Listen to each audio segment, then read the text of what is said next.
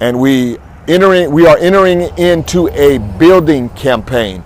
But one of the things that I noticed, it makes no sense to build a sanctuary and place a beautiful sanctuary into a community that needs help. So I began to inquire about the properties directly across the street from the church. We have a total of 7 houses that has been vacant. They are run down. They've been like that for several years. And so we notice a lot of drug activities and a lot of criminal activities that has been taking place out of those houses.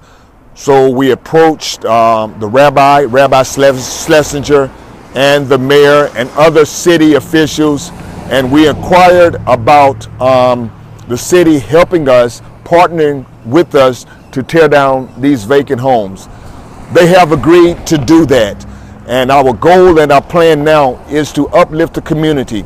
And the way we're going to uplift this community, we're going to place a park, make this a green area to where our citizens, especially our elders, can feel safe. They can walk through the community, walk through the park. They can play games, have something for our young people as well.